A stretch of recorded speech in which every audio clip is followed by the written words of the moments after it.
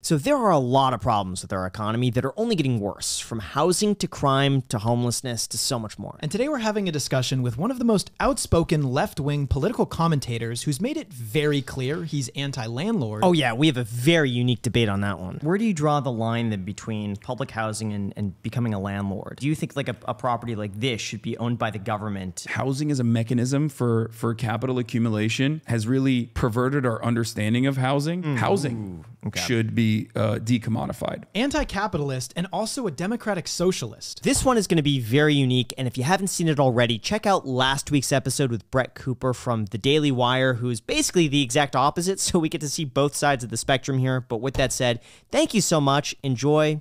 But first, a message from our sponsor. Where's Jack? We got to start filming this podcast. Man. Yo, Graham, Mexico is fuego. And for you Americans, fuego means freaking sweet. First of all, Jack, that's not true. And second, turn down the music. We're gonna get copyright claimed. Oh, Graham, don't worry about it being demonetized. That's because they're playing music from our sponsor, Epidemic Sound, the best tool for creators to soundtrack their content without worrying about it being demonetized. We've been using Epidemic Sound for years, but before then, finding good copyright-free music was difficult. Every single track that we found was either not copyright-free or it was just really bad. Epidemic Sound has music that actually sounds good. There's suspenseful, fun, whimsical, foreign, or any other genre you might want to use. Plus, finding the right soundtrack could really enhance your video. And thankfully, Epidemic has 40,000 professionally produced tracks and over 90,000 sound effects that are exclusive to Epidemic Sound. But my favorite part has to be the new ear feature. Ear works like their Find Similar feature, which allows you to highlight a specific part of a track and search for music that sounds just like it. So if you're a content creator looking to soundtrack your content without worrying about copyright strikes, Epidemic Sound is my favorite recommendation. And with their 30-day free trial and 50% discount on personal and commercial plans, now is a better time than ever to get started. Click the link in the description to get a free 30-day trial and start creating your best quality content today. And now with that said, let's get to the podcast. I don't think I could ever go live like you do, man. I feel like it takes... Bro, you have to be are you stripping that? I'm saying no free promo. Oh, come on. Oh, Jack. okay. What if I want to give him promo? You go ahead, man. I want to give him promo. Fairlife's actually pretty fire. Yeah. I mean, their practices are absolutely the worst by like even dairy farmer standards. Why? I think like the conditions that they keep the cows in is like worse than other farms. Where do you learn something like that? I have a lot of vegans a lot of radical vegans in my community. One of my main editors is a vegan propagandist, actually. So he constantly tries to sneak in stuff like that. See, I've constantly heard bad things about Nestle. Oh, yeah, for sure. Like, what is their deal? Do you know anything about them? Yeah, I mean, first of all, when you're in the water business, that's already pretty unethical. You know what I mean? What do they do? Well, I mean, it's like something you need for survival, and these guys are basically going to a local resource, like a natural resource, shutting off access to it, and then reselling it back to the people that live there. Well, yeah, I would say that's like kind of problematic at least. But then also on top of that, like on the chocolate front, they utilize child slave labor. However, they outsource it to third-party companies that are completely beyond their control. And the safety mechanisms that they've put in place, I think it's like the Chocolate Alliance, if I'm not mistaken, is like, it's like a regular NGO, you know, shady, not exactly consistent. As far as I understand, the United States Supreme Court ruled that Mars, Nestle, and other American-based or multinational corporations that utilize child slave labor are not legally culpable for any of the damages if they were to ever be sued by the child slave laborers. Interesting.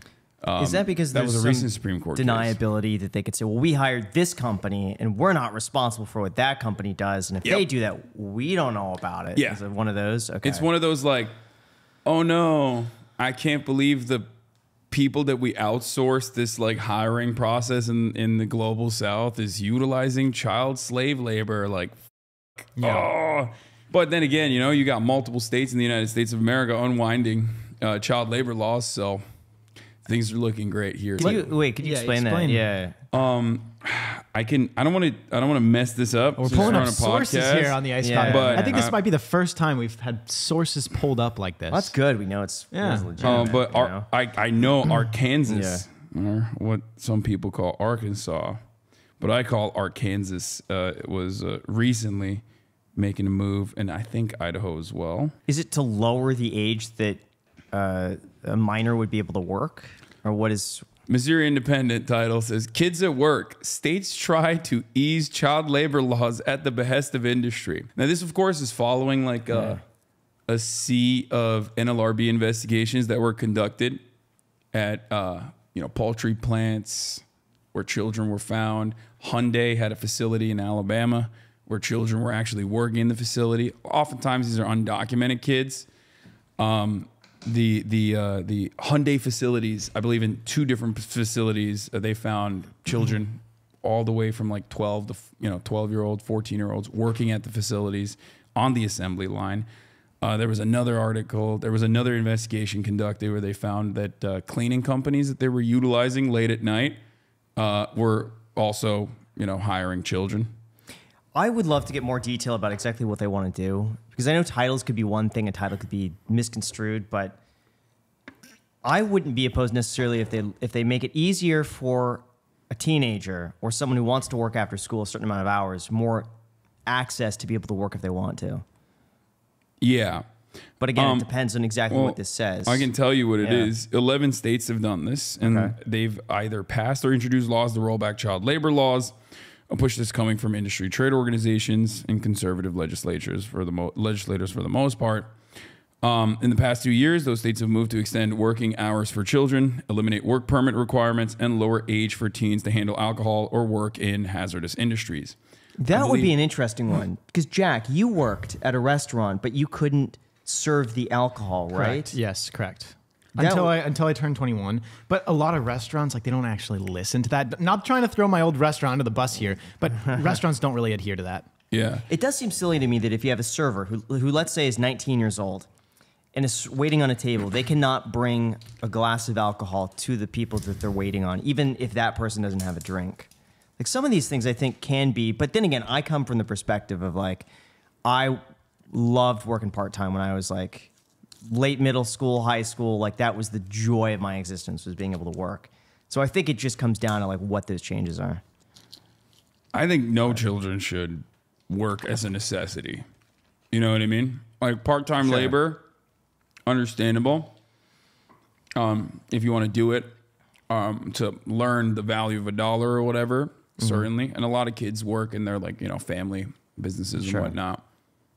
But ultimately, I think like that genuinely harms your development, your capacity to learn when you're tired, fatigued, and you have this additional burden.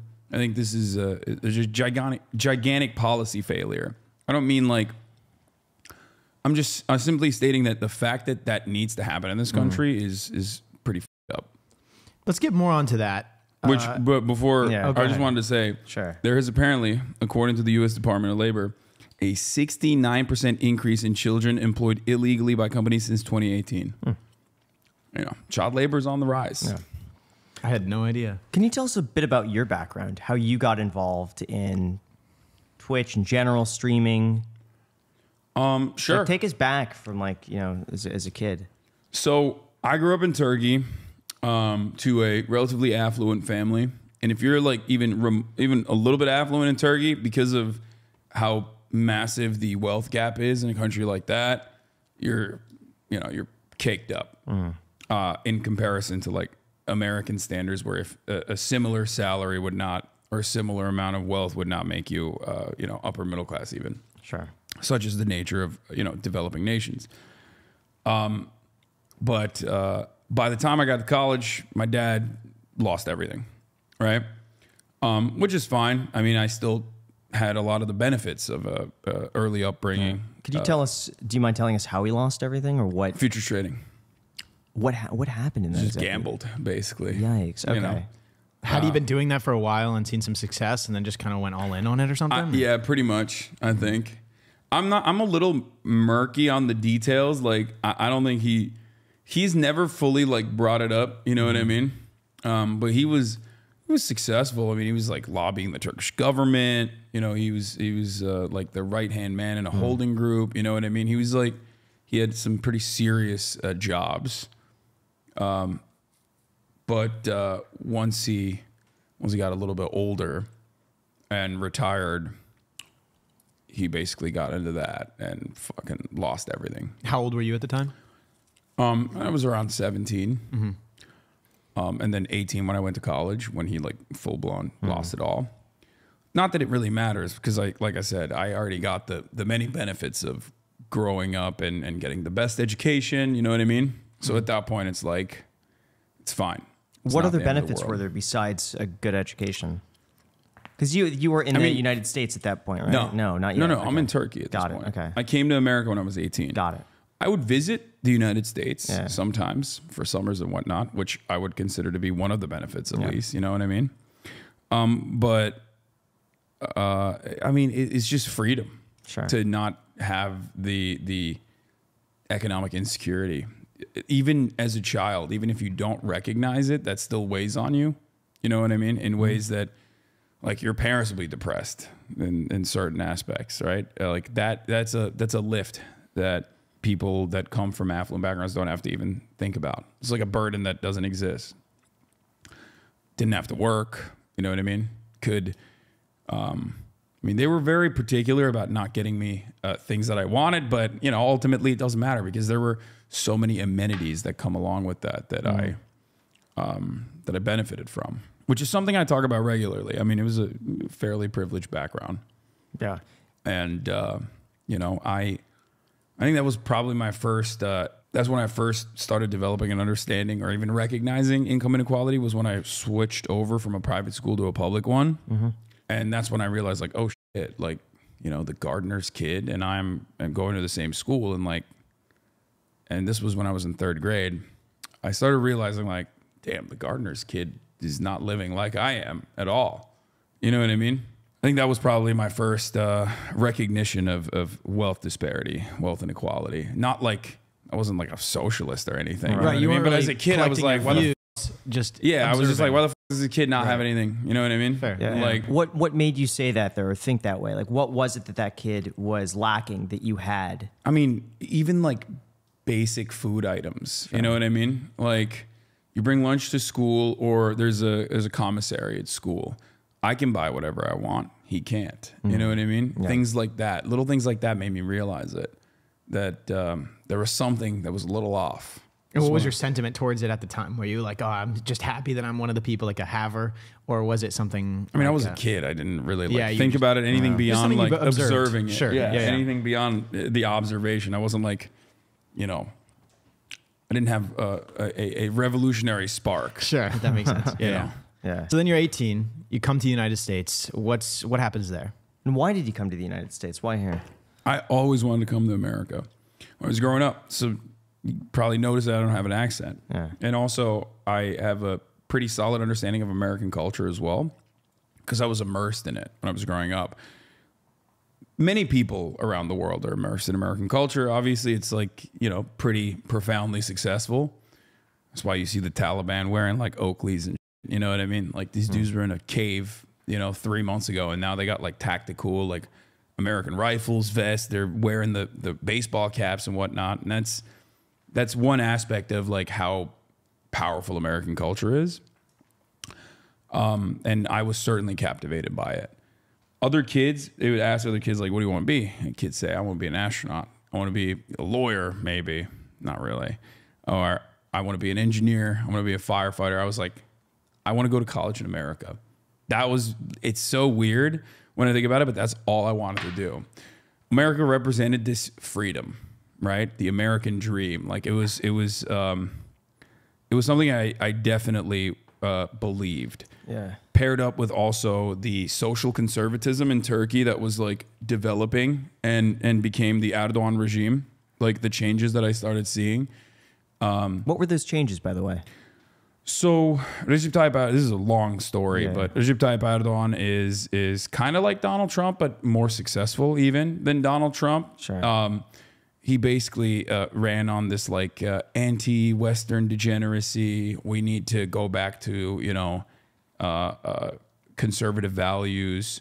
while also, of course, privatizing a lot of, key sectors in Turkey that were otherwise nationalized historically. He came in, did all of that, and of course, in order to maintain his popularity with a socially conservative base of support that was all around the country and not necessarily reflected in the big cities, he had to keep, ramping up the intensity, talking about how Muslims, like the real Muslims, were oppressed in Turkey, a country with 98% Muslim. You know what I mean? But that the elitist Western-facing Muslims were morally degenerate and ruining the country. They didn't care about the hardworking real Muslims in the villages and in other places, or even in big cities. They were not being reflected in policy. So that was his main method. That was his culture war, basically, that he used to gain prominence. And it was very successful. I mean, he was pretty profoundly popular and also profoundly unpopular as well. Sure. But he still maintained a coalition of 51% of the vote. Fair enough. Throughout his reign, pretty much. So, some of the social changes I observed, one of the dumbest ones, I guess, but that I immediately recognized was I love political cartoons, political satire. When I was growing up, I used to read these comics that would come out weekly. It was like a newspaper called Penguin, Uykusuz. There was a couple other ones. And they would regularly criticize Erdogan as political satirists too. They would draw him as different animals. And he is a very thin-skinned man, as many of these petty tyrants are, and he sued them. He sued a bunch of them, as a matter of fact. And then that was kind of like a turning point. We don't have an American understanding of free speech in Turkey. Erdogan himself actually went to jail for a poem and inciting violence originally, many years back, many years prior, before he actually ran for any position of power. But he was now weaponizing that against his dissenters, basically. That was one of those things. There was an element in the air of feeling as though alcohol consumption was frowned upon, things of that nature. It was never fully regulated, obviously, because it's a pretty solid sector. Tourism is something that Turkey relies on heavily. And you can't really shut that off, right? You can't just be like, oh, we're not gonna, you're not allowed. But it basically started giving voice to more social conservatives who then felt more empowered to be able to, reinforce their ideas, no matter how backwards they were. So things of that nature. I started noticing that. I didn't like that. The free speech conversation is also a major one, considering that, Turkey does jail a lot of journalists and a lot of academics, famously. One of the worst in the one of the worst on the planet. America's still the #1 jailer across the board, but Turkey jails a lot of academics and a lot of dissenters, basically. So, that was not something I was fond of. But paired up with that, seeing America as it's this beacon of moral degeneracy that I thought was awesome. And rampant consumption that I also thought was awesome, because I'm a bit of a hedonist. I wanted to come to America. It represented this beacon of freedom. Sure. Something that a lot of people that actually immigrate to the United States, if they are fortunate enough to do so, this is a thing that they see from wherever they live, because there's so much wealth here. Yeah. There's so much money. And opportunity too. That's something that I've seen with a lot of people who've immigrated here. They're like, there's so much opportunity everywhere you go. For sure. The possibilities are limitless. Yeah, absolutely. In comparison to other countries. Yeah. Cool. Oh yeah, totally. And so what was your experience then going to college? I went to college. First, I came to University of Miami. I was a degenerate. I partied a lot. I had 2 9s both semesters. My parents were like, that is the most unacceptable thing on the planet. How dare you? They were already upset that I chose University of Miami over Boston or even George Washington University, where I got really fat scholarships from, as a matter of fact. So when I chose University of Miami, they were already frustrated. What was your reasoning behind picking Miami? I wanted to have fun. That was it? Yeah, no, 100%. You see the videos of like spring break there, man. It looks nuts. Oh, it's crazy. And was it fun? How was it? It was a lot of fun, yeah. But so was Rutgers, honestly, which is where I inevitably transferred to. Yeah. And then, but Rutgers was in New Jersey, and I hated the weather, and I just did not like living in New Jersey at all. Throughout that time, also, I started slowly but surely. That's when I started to like genuinely recognizing what was profoundly wrong with America. One of the most significant radicalizing components for someone like myself was healthcare. Like seeing the fact that coming from a country where there is private healthcare, but also public healthcare to a certain degree, like you can still get public healthcare completely free that the government pays for, right? Seeing that like you had to pay an insane amount of money to just get like basic procedures, I was like, oh, this is like unacceptable. And it didn't make sense to me at all. I always also had a negative opinion of America's foreign policy as someone who didn't live in America. So that was already there. And that's when I started, moving more into my current beliefs. What about foreign policy do you think was the most broken from your perspective? I mean, where do I begin? Everything America does is pretty awful in terms of foreign policy. It's always done at the behest of not some like, democratizing principle as the way they present it here, but instead to make money for the military industrial complex, which is like one of our most viable industries, right? And, there's obviously different layers to it. Resource extraction is a huge component, whether it be illicit and like, not on the books resource extraction or control, like, opium fields that are being controlled or protected by the Marines that have no fucking clue what they're doing there in Afghanistan, even though those opiates inevitably make their way, not into America, mind you. We have fentanyl that's coming from China that's different, or any kind of other natural minerals, natural resources, or even maintaining a country's economic status so that you can take advantage of their labor force at a much lower price. Do you think America does that? Oh, absolutely. I think the entirety of the West does that. And I do believe that they do it fairly deliberately.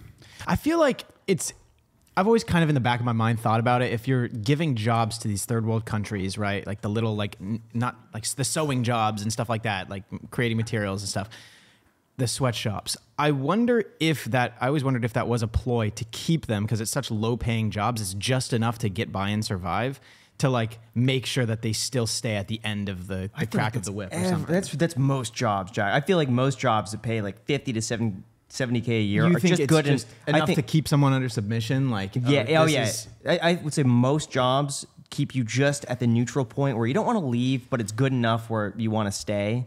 That's where I feel like most. Okay, so you don't want to recognize that you're being backed into a corner, so much so that you're both hungry and angry, because inevitably you'll bite back. Right.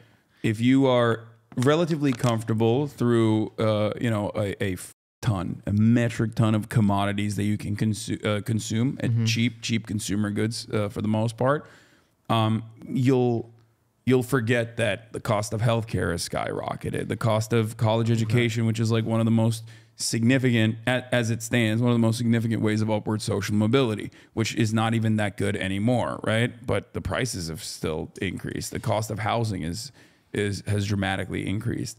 But hey, we get really cheap TVs. What I wondered, like how do you solve that problem? Because if you just abandon ship and you take all of those businesses that were using those resources over there, then they don't have jobs at all. And do you think that they would have to fend for themselves and then create something better, like internally, or do you think that it's upon their government to do something for them? I think China is a pretty good example of like what has been done with respect to taking in foreign capital and then spreading it out as best as possible, and like immediately developing a lot of the underdeveloped parts. I mean, if you look to like the past 30 years of Chinese development and you look at the current Chinese economy in comparison to where it was before foreign capital started flooding in, and before they started taking advantage of their manufacturing power and also, you know, ripping the IP as aggressively as they could, perfectly openly, by the way. And our capital owners also, like the business owners here know that, right? It's not a secret, but they still want the cheap manufacturing. So they just were like, yeah, whatever, who cares? But I think their development has been pretty solid as a consequence of that. It's about how evenly you distribute the resources once you start getting in a shitload of foreign capital. Do you trust their numbers though? Because I've heard quite a bit that they could manufacture their own profits, and a lot of the buildings they've built are built on, you know, invisible money that was just basically taken from the people who invest, and builders use it and then plow it into the next development. And I mean, I see it. I look at their railroads. I look at high-speed rail. Like if you pull up a map of like high-speed rail in China from 2000 to now, in comparison to, you know, high-speed rail in America, which is non-existent, I think that that's like pretty even development in a country. There is we were looking at like ghost cities yesterday. Yeah. Because people immediately are like, well, what about the ghost cities? Yeah. I think that was a combination of like make work, which I do think is something that every good government should do. Make work, like busy work. Construction being one of those ways of doing that, and thinking that the population was going to grow more than it actually did. And you know, this happens in not only centrally planned economies, but it happens in America as well. Not to the same degree, but a lot of those ghost cities are now actually becoming more and more populated because there is need for a developed city. Like people want to move to a place where, you know, if they move certain things around, and that is an advantage that centrally planned economies have, if you move certain things around, you can move people there as well. People want to go to a place where they can get better educational opportunities, for example. So that's what they do. They'll be like, all right, we're going to put some really good schools here. So then people start moving into what was before a ghost city. So I think that there's a lot of confusion and a lot of chaos about what gets talked about with respect to China. I mean, there are obviously awful things that the Chinese government has done, just like any other government has, you know, make no mistake. I'm not avoiding those realities. But I think overall they have developed incredibly well, especially if you look to where they were 20, 30 years ago, or where they were 100 years ago. I mean, it's insane. And, you know, this is not just my analysis of the situation. If you look to like, I don't know, the World Trade Organization, whenever someone says capitalism has been profoundly good in like eviscerating global poverty, extreme poverty at the global level, they're pretty much just talking about China. Like the Chinese numbers really, really skyrocket that performance. If you leave China out of the equation, and obviously I'm not like, the World Trade Organization and I have, you know, or these institutions have a profoundly different worldview than I do, right? But even they recognize that. They just say it's because of capitalism. I say it's because of resource allocation, like a more equitable distribution of resources. My biggest issue is that we have no way of verifying what China says is true. And that's my biggest concern. Have you ever been to China? Never. I haven't either. I really want to go. I just look to tier 1 cities. Sure. And think that like Shenzhen, as far as I've seen from people that have traveled, as far as I read on the matter from, again, Western outlets ultimately, right? Which usually will have a bias that is, I would say, anti-China, because they see it as like in contention to American, you know, American power, Western power, right? Even they recognize the development. So, you know, I feel like it's definitely there. Yeah.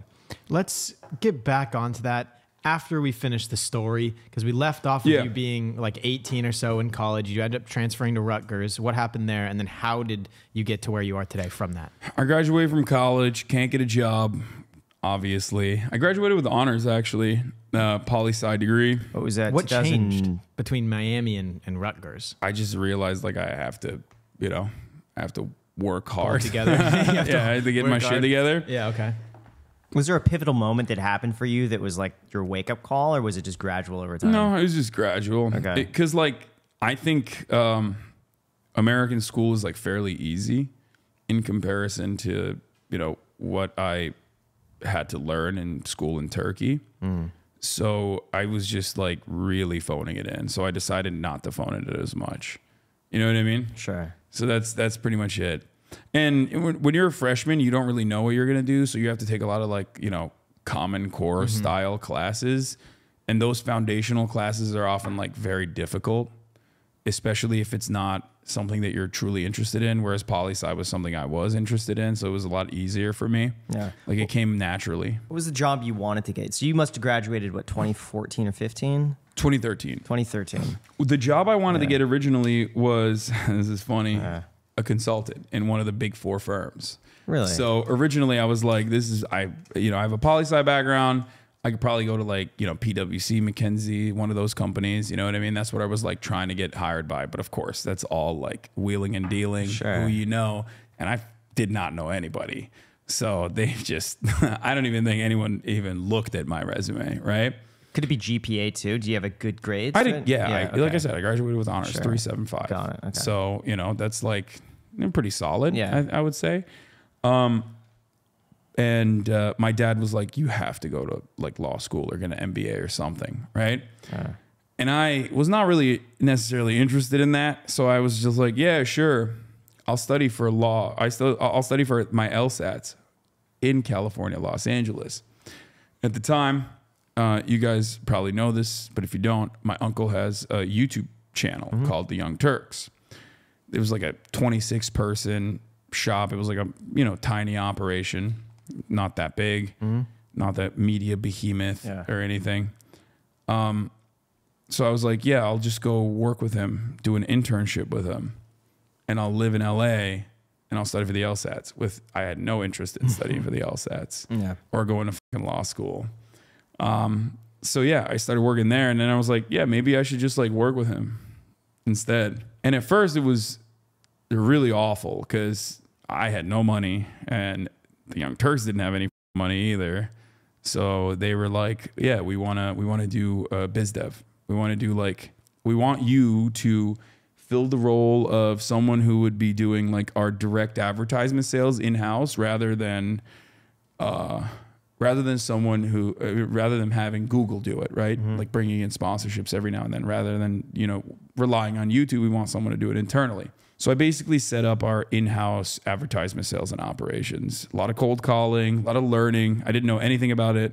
I just knew the industry a little bit, but that's how I got my start at the Young Turks. Was it like commission based or was it salary? It was supposed to be like commission based, but you know, when you put a 22-year-old in a job like that, in a position like that, and it's commission based, and the product that you're like trying to sell is kind of hard to sell because it's like political commentary, political news, and you're going for a lot of like DR campaigns, right? Or where, you know, with... That's what you're trying to sell to? Well, I had to get like, I brought in like Squarespace, Crunchyroll, things like that. Yeah.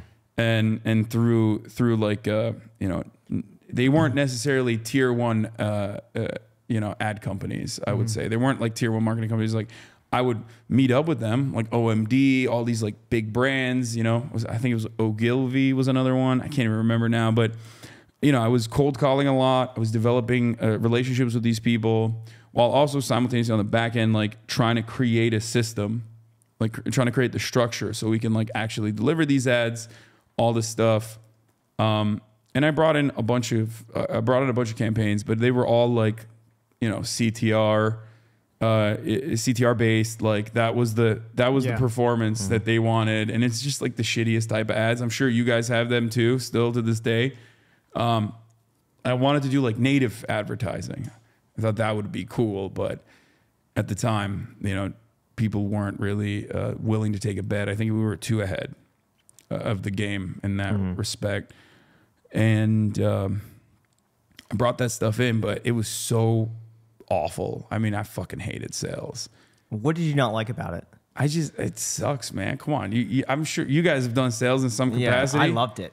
Yeah, I fucking hated it. It was just like, I don't want to be friends with these fucking people. You know what I mean? I just like, I feel like you have to be a sociopath a little bit to be like really good at it. No. He was an agent. I for loved like it. 10 I was a years. real estate agent for 10 years. So that's how I got started in sales. Before that, though, it wasn't really sales, but kind of. I worked at a marine aquarium wholesaler. So we would sell fish and coral. And it wasn't really like a sales. I didn't have to pitch anybody, but someone would call in and ask about something, and I would describe it to them over the phone. Like I didn't get commissions or I was anything. getting but I no loved inbound it. requests. I was all I was all out. That's gonna make it obviously less. so. fun. I mean, I was doing the same thing. I was calling up people from open houses who would sign in and talk to them. But I felt like sales provides a service where if they're looking for something, if you could help them find that something, you're doing them a service. So it's very much a customer service based industry. One other thing I did while all of that was going on was I always wanted to be on camera, but I was dog shit. Like I was so bad at it, right? I was not good. I don't think anyone is really that good. I love talking, but I was very nervous on camera at first. Like when the camera light was on, I was a different person almost. I couldn't let my personality out. But at that point, I'd realized that like repetition and hard work for someone like myself, I was able to achieve a lot of the things as long as I just like fucking bouldered through it, you know, push through it. Doesn't matter if I suck at first. Who gives a shit? It's embarrassing, but it doesn't matter. So I would present myself as a fill-in host because I looked at all these other hosts and it's a YouTube show. You know, these guys don't know anything more than I do. They're just, you know, they're a little bit more charismatic. Sure, they have more experience on camera. But I don't think they're bringing anything particularly new to the table. It's a fucking YouTube show, you know? And I was like, I could do that. I want to do that. So I would say, if someone needs a fill, I'll do it. Last second, doesn't matter. Don't care what the subject matter is. I'll read on it. I'll speak on it. I'll do it. So that's why I started doing. That's why I started doing more, you know, on-camera appearances at first. Was that like a teleprompter, or would they give No. you a topic and you'd have to research that and speak on it? Yeah. No teleprompter at this point. Okay. And then I was living with one of the producers at the time. For one of the media properties there on the entertainment side. And I pitched him the idea. The Young Turks at this point had no teleprompter shows. I pitched him the idea of doing a teleprompter show. They had a studio that was basically just like a supply closet. I was like, I'm gonna put a fucking green screen in here and I'm gonna do a show out of this. I'm gonna give you like a free show. You know, I'm just doing extra work, right? And, you know, it took a lot of convincing, but ultimately he was like, sure, whatever. I mean, we lived together. It's, you know, I'm greasing his wheels that way, I guess. I'm going to call it the breakdown. And everyone was like, oh, we're just going to be a drain on our resources. 30 million fucking views every week. It was 30 Facebook. million views a week. Oh, yeah. Was that it was monetized at that point, was it? No. Oh, so this is, but it's so much reach for you guys. Yes. Wow. So, you know, it became this thing that was insanely popular. Facebook was skyrocketing. Like our Facebook growth was insane, tremendous. Who was the audience at that point? Who the audience was, I don't really know what the demographics were, but I would say they're still 18 to 35, Okay. you know, Yeah. like the key target demo. I probably was a little bit younger. Like Facebook at that point was like more popular, I would say, than it is now with younger demographics. This is when people were like moving away. They had Snapchat as an alternative, but like there wasn't that many viable alternatives, right? And it was just doing tremendously well. I was doing these things where I would just do like a back and forth with Tommy Lauren. Do you guys remember who that is? She was do a back and super, forth with her? So we never collaborated, but she would make a video and I would piece by piece go through her video and just like dunk on everything she was saying. It was, I think like this wasn't as popular as it is now. Everyone does it now, right? Everyone does it on TikTok, everyone does it on YouTube, but at the time it was like kind of unique, especially to the political sphere. And it was still scripted, it was still teleprompted, and I had like all these assets that I would bring in. And it was really, it was, for a brief moment, I think I captured the attention of like a massive group of people. But it was still under the TYT umbrella. I did not have any ownership of this IP. I did not have anything. Like I have no control over it, you know what I mean? And I would constantly say, give me more funds so I can hire a writer, give me more funds so I can like beef up this process. And instead of doing that, what did TYT do? They said, no, we're just going to take the breakdown, your baby, your child, this thing that you've made, and we're going to make all the other hosts do it as well, which will dilute the brand and what my vision for it was. So now you have to train everyone, just like you've trained your editors, to be able to do this kind of content.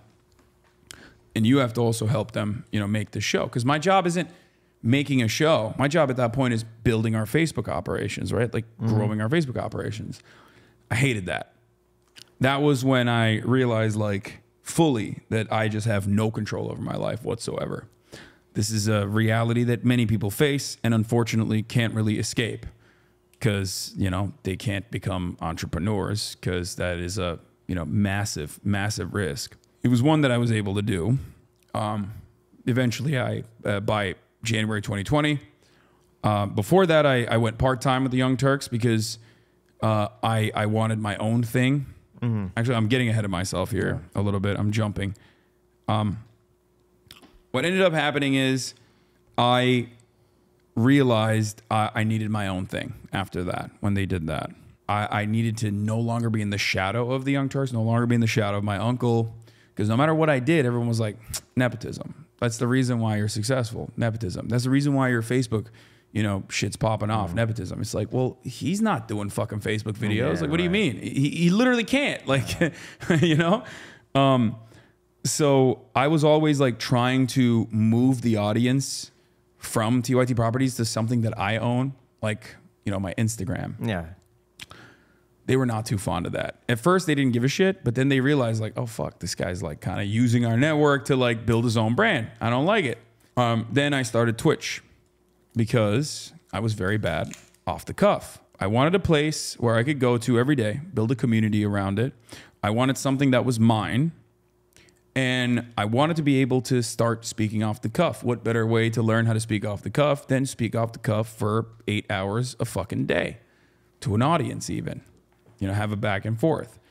And I also was a gamer already. And I saw the gaming space as one that was like actually very diverse and had a lot of like progressive opinions. But unfortunately, if you looked at like the gaming adjacent content creators, none of them were really openly leftist or anything like that. They were all actually very right wing. You had a lot of like actually far right content creators even that were doing like commentary and essays. So, you know, Gamergate had happened and everyone was talking about like, you know, how video games are political and that meant like there was like a black woman in the video game. You know what I mean? Not Call of Duty though. Call of Duty was not considered political. So it was a lot of commentary like that, which is why I was like, no, there's definitely demand for this. My kind of politics with my understanding of memes, internet culture, all that sort of stuff. And Twitch was the best place to go to do that because it was a video game platform. So that's when I made the move to start doing my Twitch, which was very tiny at the time, wasn't anything. And I started building it up slowly but surely. And by the time 2019 came around, it was at least like respectable. You know what I mean? I was reaching like sometimes 5,000 concurrent viewership. Oh, wow. That's more than amount. respectable. Yeah. That's really good. I mean, well, in comparison to where I'm at now, it was at the time, it was like not that big, right? How were people finding you at that point? Was it just Twitch was pushing you to the top because people No. No. A big part of it was networking. There were content creators that I collaborated with that I basically would do content with. It was a mutually beneficial situation. Trainwrecks TV was one of them that does like debates or would host like this podcast that was live. I would go on that all the time. There was another show by a friend of mine who I now do a podcast with called, well, at the time it had a different name, but his name is Austin Show. He had like these massive debates for that you know, basically everyone on the platform would be watching. At the time, it was like 35K live concurrent viewership, which was like you're maxing out at that point, right? For any kind of like non-Fortnite, you know, non-gaming content. And that's pretty much how I grew my platform. There was another content creator who I'm no longer friends with, but Destiny, who I collaborated with a lot as well early on.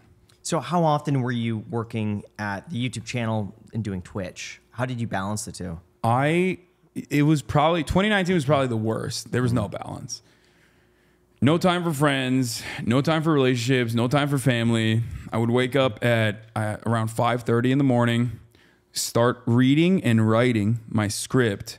I would go into the studio, shoot the video, have all the assets prepared, would drive back home after 2 p.m. It was like usually, you know, it was 6:37 to 2 p.m. is what my working time frame was for the Young Turks. But then I was still on call. You know what I mean? It wasn't like I was done, right?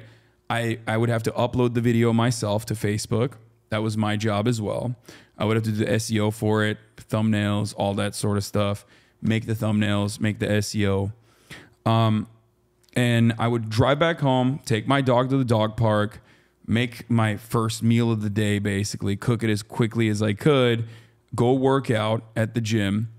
And while I'm doing all of that, by the time, you know, it was like 5 p.m. at this point, basically, you know, the video would be ready to publish the video, go live on Twitch. And then from like 5 p.m., 6 p.m. to like 11 p.m., I was live streaming on Twitch as many hours as I could. So what was the motivation for doing that? Was it to build Twitch up enough that you could leave?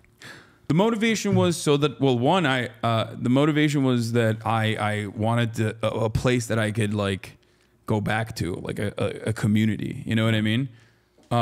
Another motivation for me was just like, you know, have some independence outside of the Young Turks, like a brand of my own, you know, something that people can point to and say, that's Hasan. That's Hasan Piker. Yeah. Not at the Young Turks, like individually. That's fair.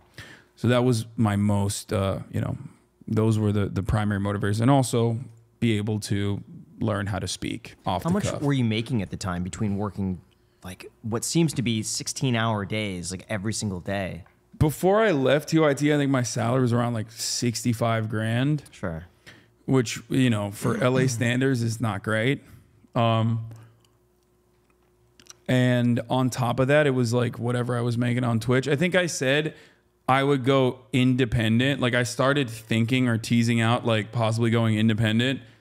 Was it 5,000 subs or 10,000 subs? I can't remember. Which, you know, after the Twitch pay cut, is a lot of money. It's like another additional on top of that, like around, what is it, like 20 grand, 25 grand, something like that. So, you know, that was, I thought, enough for me to withstand the possibility of like losing healthcare and everything else, which was something that I had to, you know, struggle with. It was something that I was genuinely fearful of. Yeah. Something that a lot of people have to think about if they have to make that jump on their own. So that's how that worked out for me. So when did you make the jump full-time to Twitch? August 21st, 2019 comes around. Yeah. And I say something that in a heated gaming moment that I still stand by in principle, and also like, you know, as long as I elaborate what the intention behind what I said was. I said America deserved 9/11. Oh, I've seen that clip. Everyone's seen that clip at this point. I mean, that shit went on Fox News. I remember being fucking terrified. Like immediately, Keemstar elevated it. Then, like, I mean, people clipped it out. Keemstar escalated it. It just like, elevated it, put it out there. You know, broad daylight.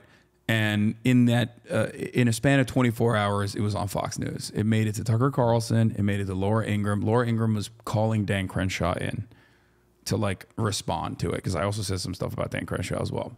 And I remember thinking like, I'm so fucking, I'm killed. I'm gonna be murdered.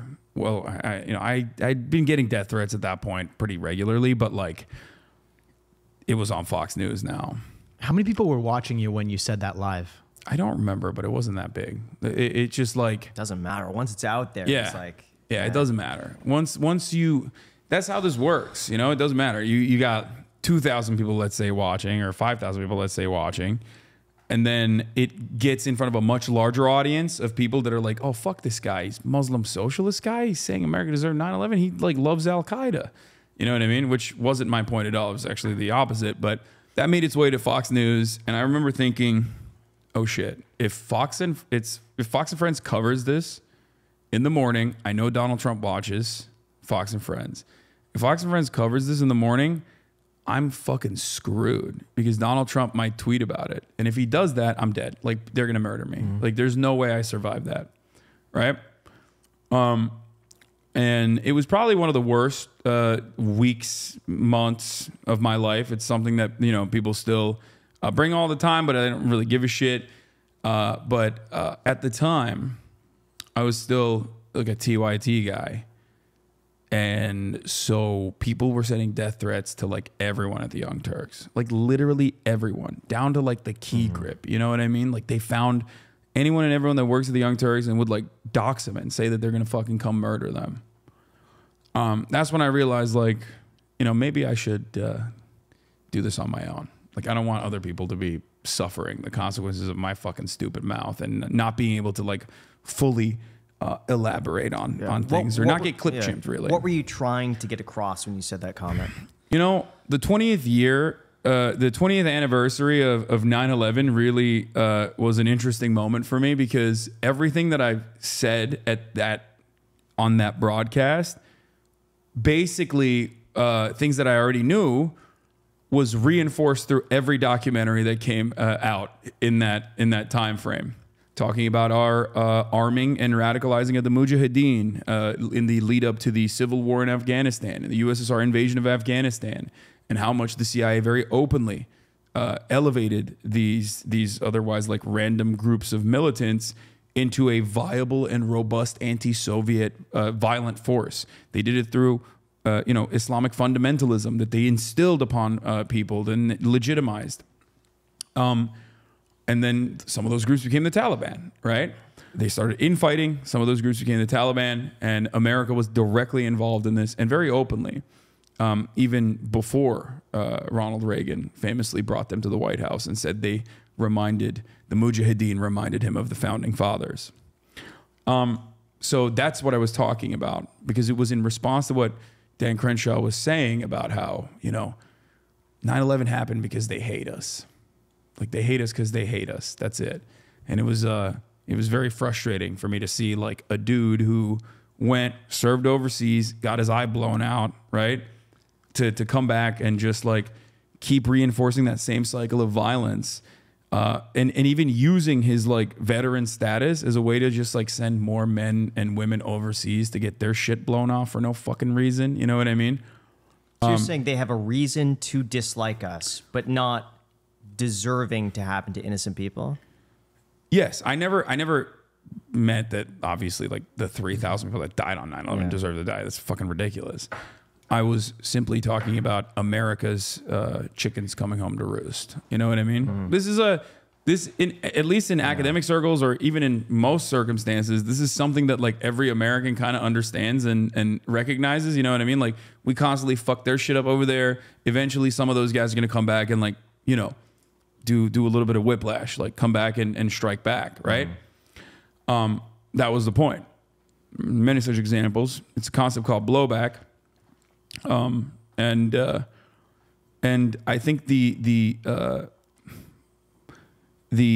way that the media actually started covering in the 20th anniversary of 9/11 and the Afghan invasion reflected all of the talking points that I was making at the time, which is why I had a lot of people actually come back and be like, listen, I misunderstood what you were saying at the time, but I totally get it now. Did that not make you really concerned about what you say when you go live and how things could be taken out of context? Did you change the way that you would speak after that to be more careful or considerate of like, you have to be very literal in what you say because things will be taken out of context? Absolutely. Okay. I call it Twitter speak. Ew. There's a way that people speak if they're on Twitter all the time where they want to make sure that nothing that they say can be, you know, intentionally misconstrued. And if you ever use like any kind of spicy language or if you embellish at all, if you exaggerate, like people will weaponize that against you. They'll use it against you. It's certainly something that I have cared about a lot more. Yeah. Like I take into consideration a lot more now. I'm also curious, did any of that online hate translate in person? I mean, I don't usually talk about that because you know I don't want to give any power to it. Fair but enough. it's just you know, it is what it is. Okay. It happens. Got it. But no, for the most part, out in public when I meet people, no, it's a overwhelmingly positive experience. It's always just like, you know, people that work at the restaurants I go to, or you know, people that are union activists and leaders that are, you know, saying, look, I love your show. Yeah.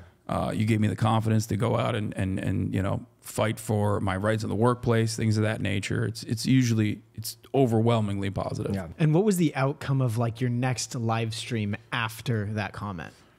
Well, I got banned You got banned. for a week. Yes, because, you know, obviously Right, when you know, when something that you say on a live stream becomes a matter of national news, especially in a negative way, you're probably going to get banned. Twitch immediately took action, got banned for a week.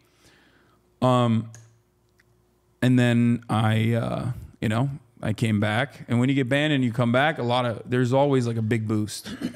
A lot of people pay attention to that. So this is something I actually wanted to get your opinion on. Universal basic income. What are your thoughts on that? Because that would give a lot of people that autonomy to be able to be their own boss to a certain extent and pursue other creative ventures.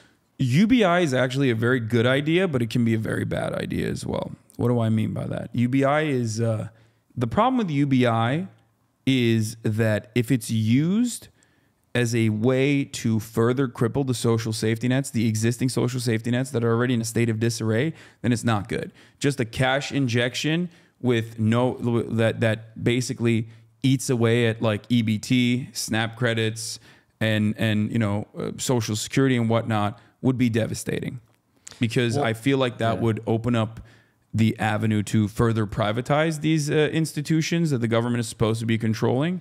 So that is something that I'm very fearful of. But as a concept, if UBI on top of that was supplementary, great. I'm Let on me board. ask you this. Do you feel like a person would be able to better manage money like that than the government would? Like, let's just say, hypothetically, you do get rid of all the other social services, but in its place, you go right to the person. You say, you get $2,200 a month or $2,000 a month. No, you it don't would be feel like a horrible. person would manage better. Absolutely not. Why is Some that? people might, but no.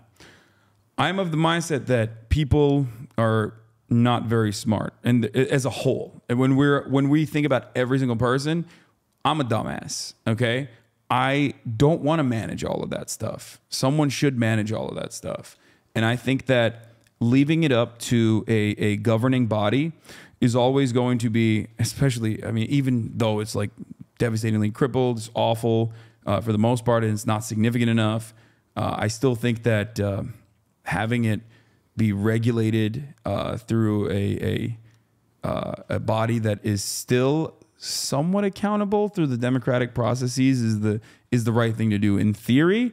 In practice, obviously, our institutions are purposely crippled, undermined, underfunded, and left to starve and die out so that you can privatize it, basically. But I'm a firm believer that, you know, having that safety net is really, really important. There are plenty of examples of this being super successful. I mean, every Nordic country that you look to, social democracies that you look to in Europe, there are, you know, very different ways of doing things, but ultimately the principle behind it is still the same. Socialization is a necessity, I would say.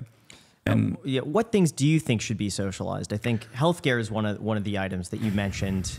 And you're not going to like what I'm about to say. And I know what you're about to say. Yeah. But You know. we could talk. I'm Let's more than do happy it. to talk about it. Yeah. So, yeah, I think, I mean, things that have inelastic demand, necessities for survival, should certainly have at least like a comfortable bottom that the government should provide.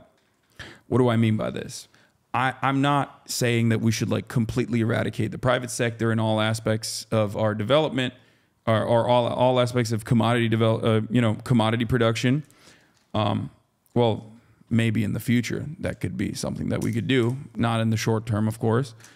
But healthcare certainly should be nationalized. But you can't nationalize healthcare without also having free college, because you don't want doctors to get, you know, into $500,000 in debt and then go work at a public facility for pennies on the dollar and not be able to even pay that debt back.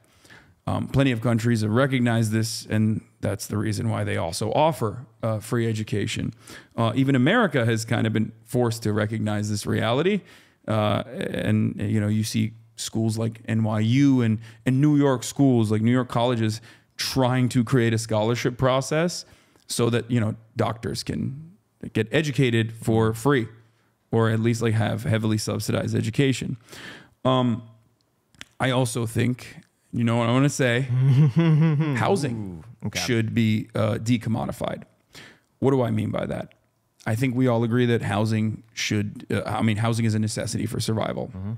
For that reason, I believe that housing as a mechanism for capital accumulation has really perverted our understanding of housing and has created glaringly obvious problems in America, but especially in a place like California, where, 43.7% or 43.7 people for every like 100,000 people is homeless here. It's like an insane number. I don't want to mess the numbers up. Yeah.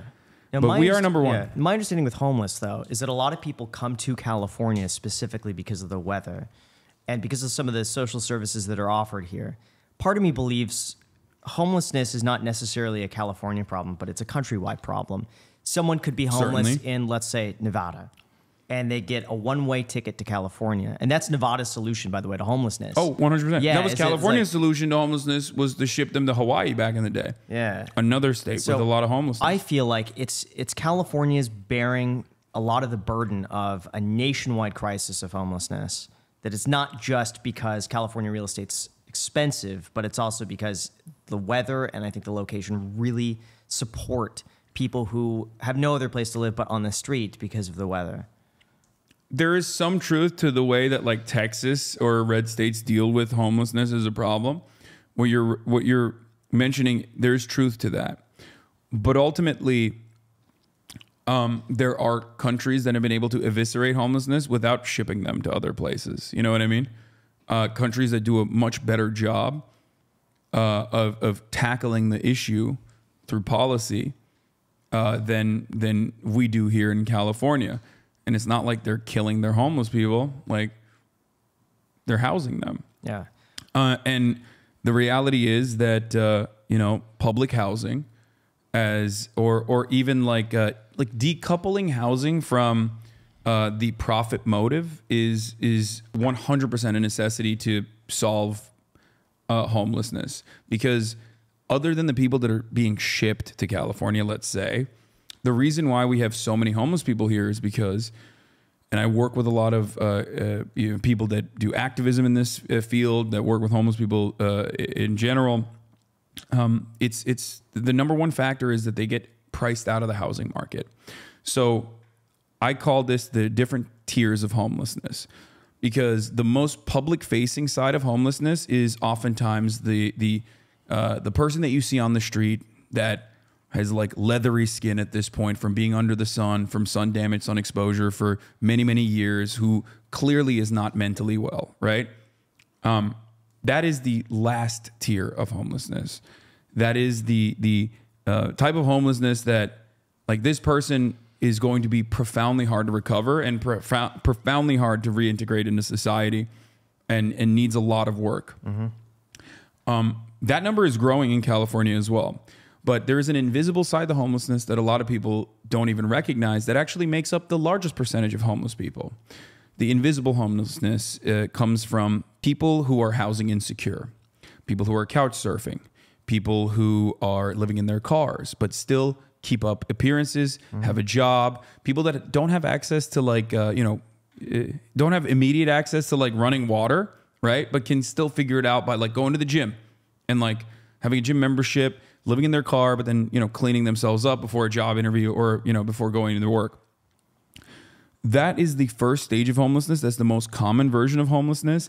That is the most recoverable form of homelessness. And that is almost entirely due to, you know, obviously market conditions as well, like, you know, the job sector, layoffs, things of that nature. But the most common reason for that homelessness to exist, the largest pocket, is that they get priced out of the housing market. They have a job, but their commute expands dramatically, let's say. And that actually makes it more costly for them when they live like, you know, 40, 50 minutes away. Ruins the quality of life. But let's say we don't even care about that at this point. They're forced to move somewhere far away, and they can't keep the jobs that they originally had. The job still exists, but it's much, much, much more difficult to, you know, go to it now. A lot of people have a hard time keeping jobs like that. They get fired. All of a sudden, you know, you no longer have access to, you know, clean water. You have your car. You're having a hard time. You're being harassed by cops regularly because you can't park everywhere. You know what I mean? You're being called a vagrant, whatever. Then you move into tier 2 homelessness, which is also another massive pocket where it becomes permanent. Like your condition basically becomes permanent. Now, one thing that I always like to stress is that, you know, even bears and animals in the wild need shelter for survival. You need a fucking cave, right? You need something to burrow inside of. You don't just like brave the elements. And as humans, I feel like we're all, you know, I don't know if you guys are vegans or not, but like we're all a little bit specious, right? We think humans are the apex predator. We think we're a little bit better off than like, you know, monkeys and the like. We are, when you are shut off from having access to shelter with no recourse, with no way of like recovering that over an extended period of time, that is an insanely traumatic experience. You start developing PTSD. There's a lot of crime that goes on in homeless communities as well. There's back and forth assault, rape, and the like. And then you also don't have access to healthcare, obviously. So you start both self-medicating in some ways and also simultaneously trying to make money. Start selling drugs.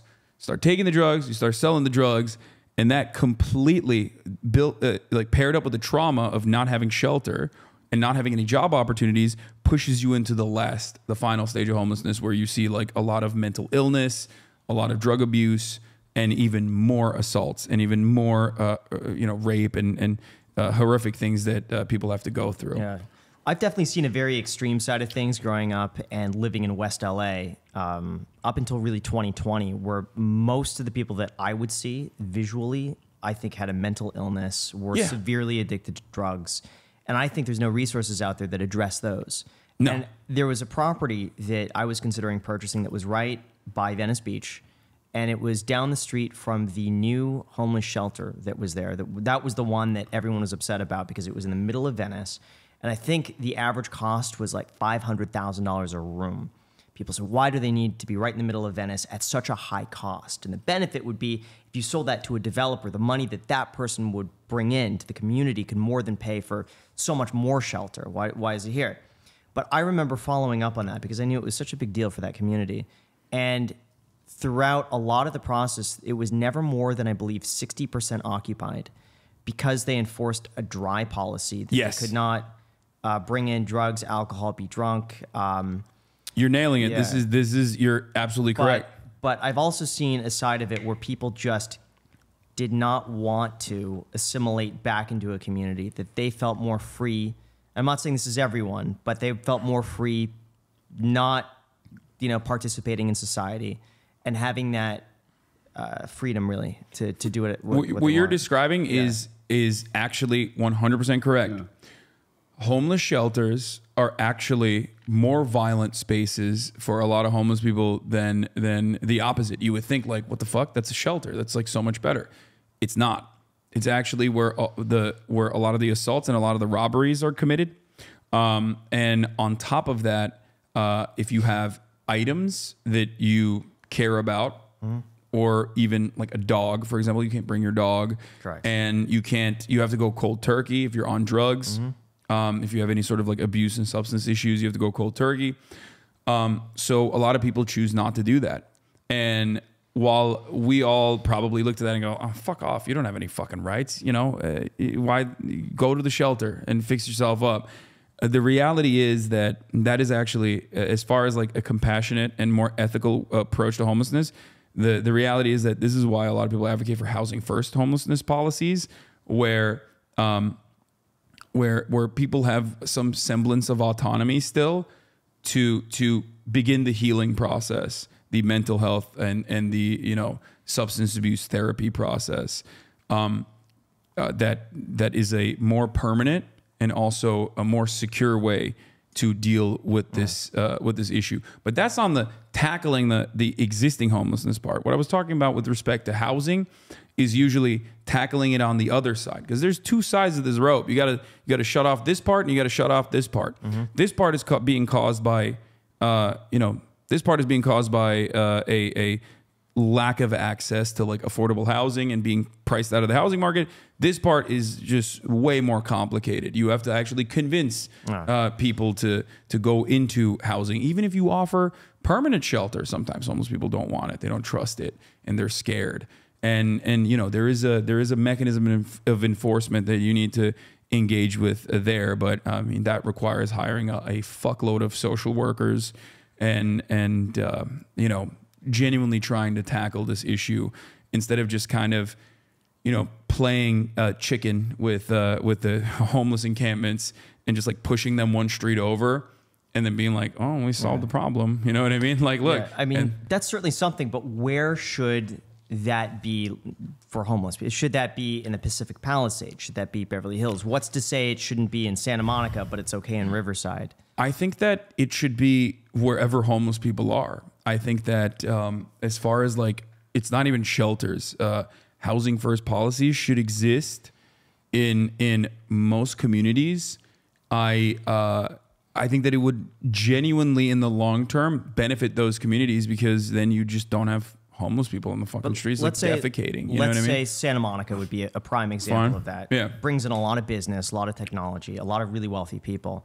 If you were to put a community of homeless people in the middle of that and say this is where they are and therefore that's where we should build for homeless, it would drive out a lot of the people because they would feel less safe.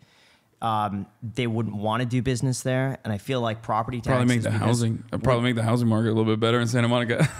Well, then you get property values going down. You get less commerce in Santa Monica. The area slowly degenerates, and I feel like then that would continue to spread. So like overall, the benefit would be lower than if you say we're going to put money into mental health, into drug addiction. It doesn't need to be in the middle of the city, but it could exist over here.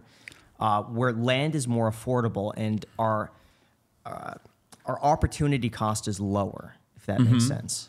Well, the way I see it, as someone, you know, who owns a house in West Hollywood, as someone who lived in these neighborhoods that you speak of as well. I lived in Brentwood before, in you know, more affordable apartments, which was fucking awful, Still but expensive. Yeah, but still incredibly expensive with many roommates. I think that the option is, do you want homeless people to keep moving around and shitting on the streets, or do you want them to shit in the toilet with a roof over their head? And I think like if that is the alternative, and what you bring up with Venice is actually a good idea, because I mean, not a perfect solution, because ultimately that didn't eradicate homelessness in Venice, right?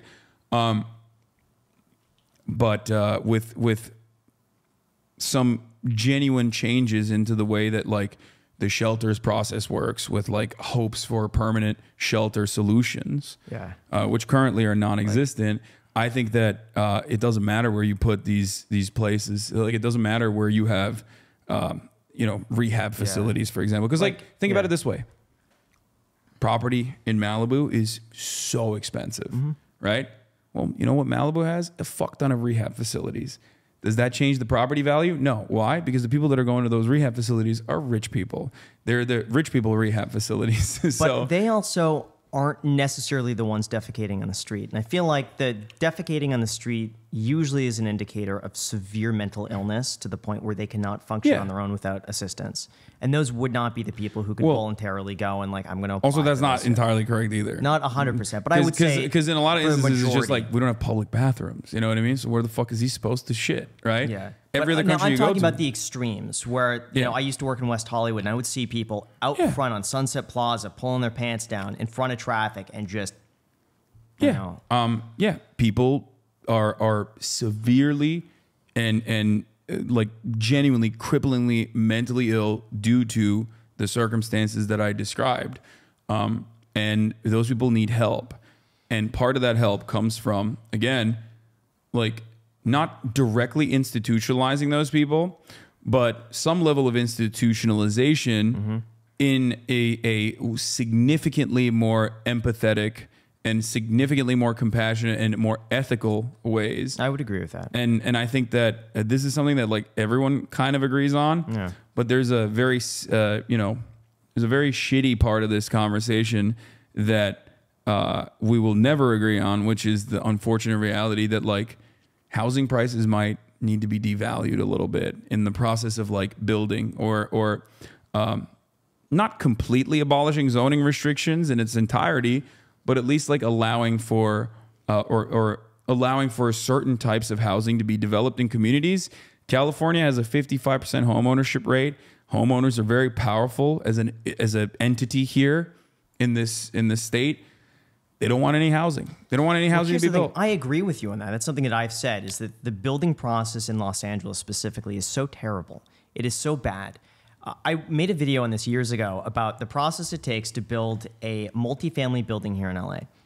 The amount of open space that you need to account for, the amount of parking. Parking is a huge one. Even if you're close to nearby transit, you need a certain amount of parking spaces for the amount of bedrooms that you have per square foot, in addition to common space, open area, all of these things that make the cost so unbelievably high to build any sort of multifamily here in Los Angeles. And so for a developer, for it to even make financial sense to break even, they have to build luxury units. That's the only thing that they could build. Otherwise, there's no financial, but they would lose money on that. Yeah. But also building ADUs is so difficult in Los Angeles. And they came out with this program a few years ago saying, like, we're gonna accept most ADUs. And I was really looking forward to this because I have a duplex and I'd love to turn the garage at that point into another unit, 2 units. And there was a proposal that would allow you to build 5 stories if you were within, I think it was like a mile from a major intersection or half a mile from public transit. And I was so looking forward to that because I could take that duplex and build 5 to 6 units. And that would provide a lot more housing. And everyone in my neighborhood would be able to do that. But that failed because people didn't want, and I kind of understand if you're a house, you don't want to be necessarily living next to 5 stories and have people look down on your backyard and lose that privacy. And like, I get that too. But they make building so difficult here in LA. Yeah. I agree. I think that they do that deliberately. They do that for one, because like, a lot of people say their quality of life or the character of the neighborhood will be eviscerated, destroyed, right? Or they also don't want their housing prices to devalue either, technically, because now there's more housing availability. You know what I mean? Or because they're next to a fucking building all of a sudden. And to that I say, yeah, there's going to be a little bit of struggle there. But in the long term, in the long run, it will yield tremendous benefits in the form of not having people that have been homeless for 5 years, 6 years that's taking a shit outside of your house or just like trying to break into your fucking house, breaking into your car. Like I've had all of these things happen. It's the cost of living in a big city. It shouldn't have to be. There are plenty of examples of cities that have been able to eradicate this problem, not entirely, but have done a much better, have dealt with it much better. Like what cities? I am, of course, going to bring up, if you are not familiar with this, I'm surprised, Red Vienna. Austria is the country we're talking about. In Vienna, 65% of all homes are actually public housing. They are not-for-profit housing, basically. It's a concept where the government offers many benefits to develop housing and then basically have the rent exist specifically to either further develop more public housing or to maintain the housing itself. Housing that is not created with the sole purpose of accumulating more value to the single sole owner or whatever corporation owns it, but instead housing created by basically taking away some of the barriers of developing this project that can only be done by the government, like offering a lot for $1 with the express purpose of like building cooperatively owned housing, and then working with like credit unions to basically get investment in, like to get a loan from a bank, only to have the existing property, once it's, you know, completed and built, and the rent in said existing property pay for the mortgage and the maintenance fees. I've seen quite a few countries offer that of like $1. But in a lot of those instances, it's usually to promote people to move into a city that no one else wants to live in, or that is declining in population. They need more people in there. And so they use that as a resort to say, hey, come here. Be no different than people like, you know, doing that in Riverside and saying like, hey, we want more people over here. We want to be more of a hub.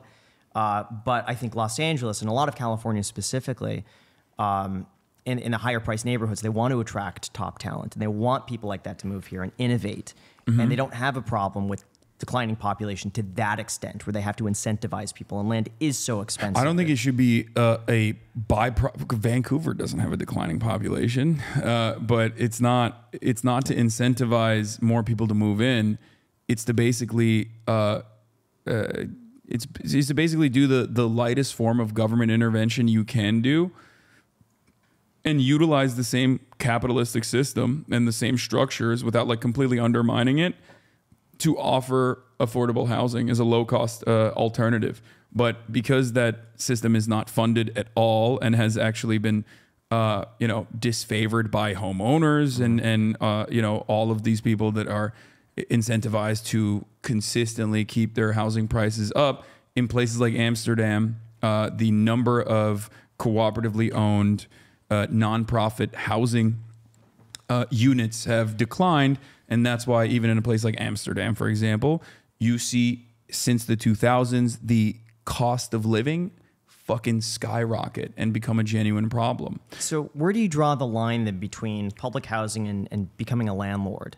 I mean, do you think like a property like this should be owned by the government and someone should have to pay way less because it's owned by the government? Like, should someone have the right to live in West Hollywood, for instance? Yeah, if like, I am not in the business of like completely eradicating private home ownership. I am a private homeowner myself. What I simply want to do is make it unaffordable for people to generate and accumulate capital from a home that they're not living inside of, a home that they're basically renting out. That's what it means to decommodify housing. Now, that's a very long-term goal. And obviously that's not going to be happening anytime soon in the United States of America. So the solutions I present in the interim period, in the short term, is to literally just like eviscerate the problem that currently exists with homelessness. Yeah. So let's discuss this on an ethical level, because I think that would be really fun, because I know you two have very different opinions on the ethics of land ownership / obviously being a landlord. Sure. Graham has his own unique experiences because he's obviously a property owner like that. And you probably have your own respective opinion. Let's hear what you have to say about that. I mean, I think that shutting off a necessary resource by making it a profitable business, a profitable venture, is like something that I'm entirely against. If you want to still, do that, you could do commercial real estate, which is a whole different can of worms. Different because it's a business. Yeah, but let's say it's a mom and pop business. How is that any different from a household? I feel like a family is also a business. They have to run a business just the same way as a mom and pop liquor store on the corner would have to run a business. You're taking in money, you have expenses, you have to save a little bit for a rainy day. Yeah. Wouldn't that be the same thing? No, because you don't have to live inside of your business in the same way. A business can thrive and survive even if the barrier in that regard exists, right? A business can still get a bank loan to be able to pay for these sorts of things, whereas I think the similar process should not exist for home ownership. Wouldn't getting a loan be the same thing as renting a house from a landlord? Because then you're owing money to someone else, probably the government, who you're going to be paying 5 to 7% interest to. Yeah, I mean, in some respects, absolutely. Well, obviously, we don't have like Soviet bloc style public housing in this country. So I'm just simply saying that, like, in the short term, these are the this is what I advocate for in the short term, to like at least tackle some of the issues with availability of housing that creates homelessness. From my perspective, I see landlords as providing a service, and I'm trying not to like include the slumlords, because there's certainly people that do the bare minimum, like just basic above like the bare minimum living conditions to try to maximize profit. But talking about like a lot of landlords that I see, the vast majority are mom and pop. They own 3 or fewer properties. They a lot of times have owned properties from their parents that they just turn into rentals. They own the house. Instead of selling it, they'll choose to rent it out to someone else while they buy something else and then eventually rent that. But from what I've seen, and what I've seen a lot of people do, is that they'll buy a property that no one else would consider. And these would be properties that need a lot of work, that maybe an owner user doesn't have the funds to fix up. They don't have the time. They don't have the interest.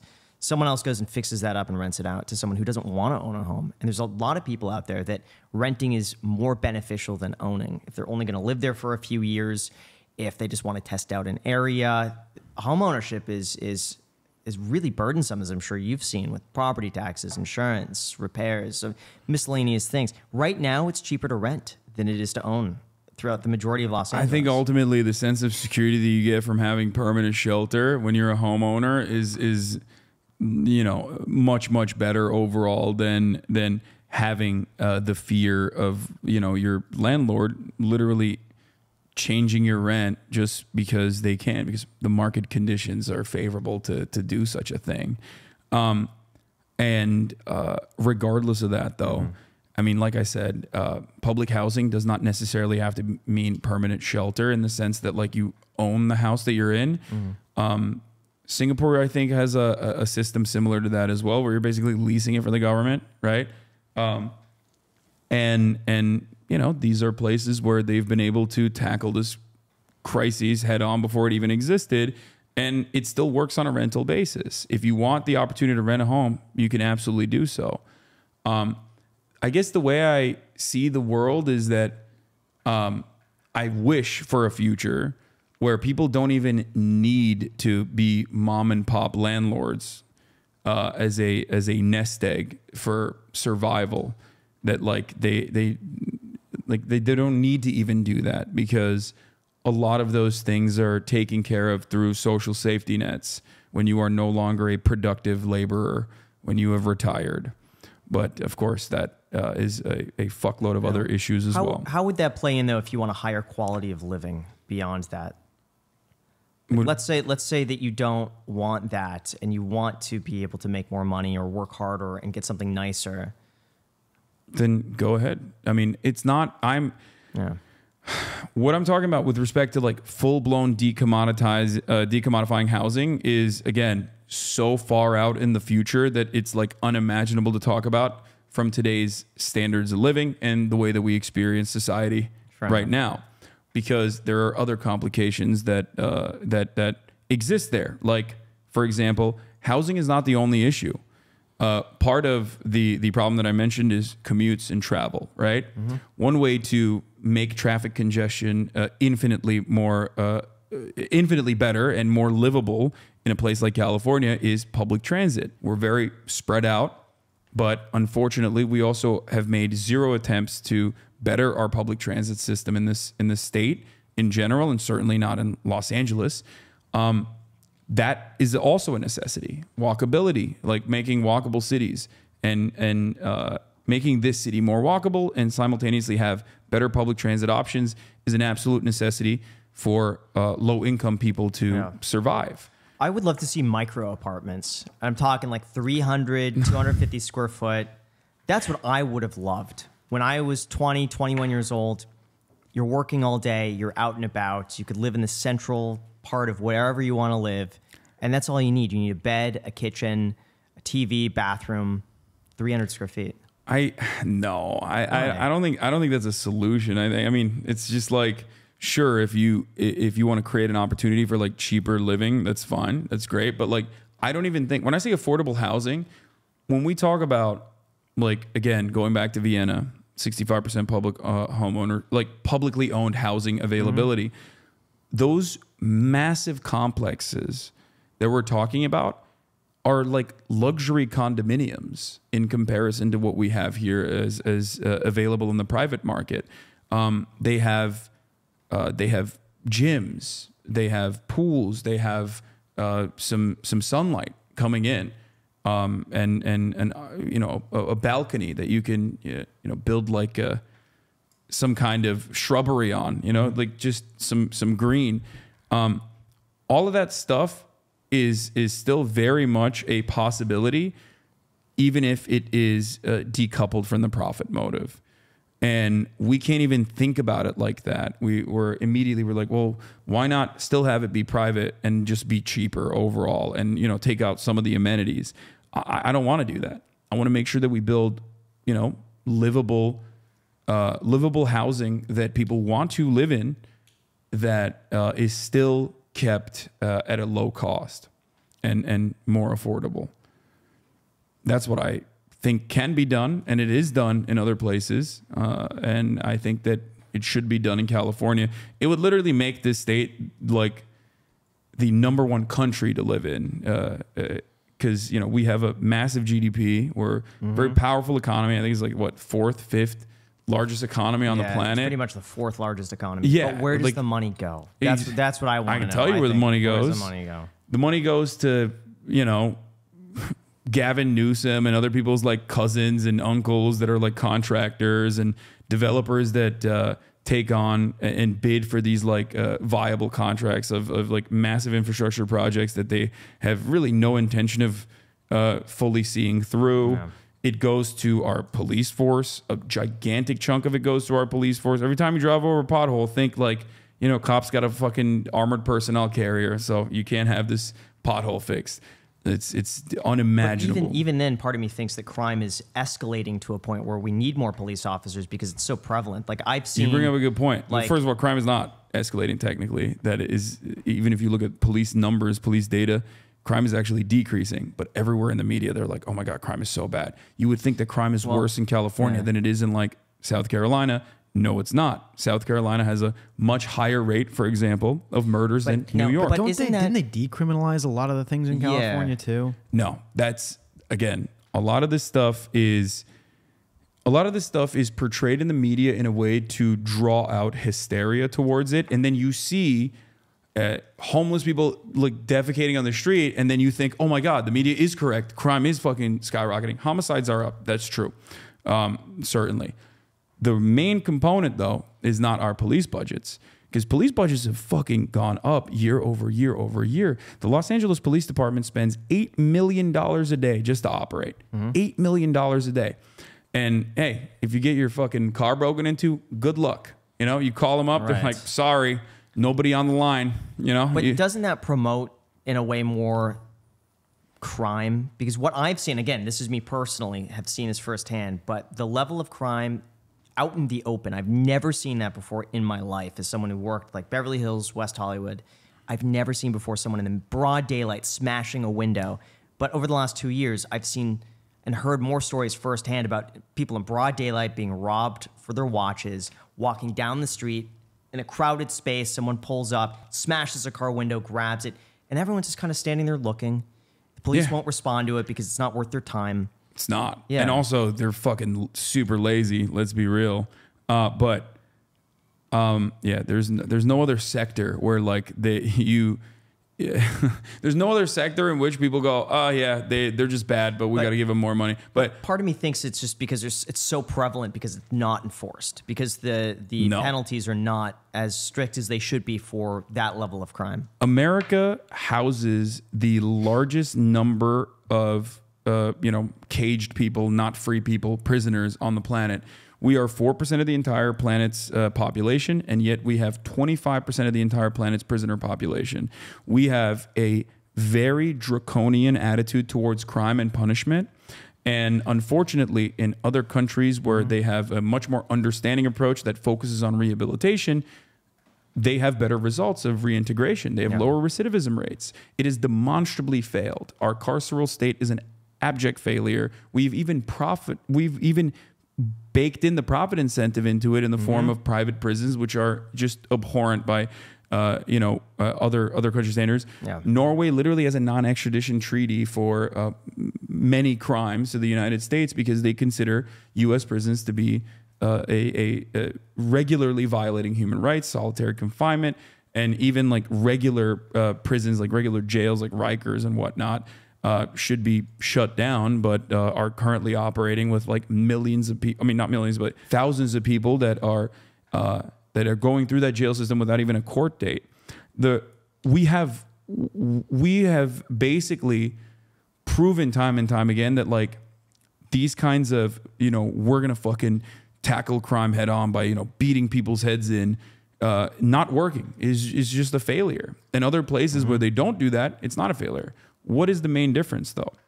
It's because crime doesn't happen because people are bad people. Certainly there are still, of course, going to be perverts, freaks, whatever, antisocial personality disorder related crimes. But crime, for the most part, is a consequence of your material conditions. That's why when there's more poverty, like in a state like South Carolina, there's more crime. There's more violent crime. And the unfortunate reality is that we rarely ever try to tackle the underpinnings of why crime happens. And then we try to do this patchwork solution of like more police enforcement, which ironically then takes funds away from the ways to maybe even deal with why crime happens.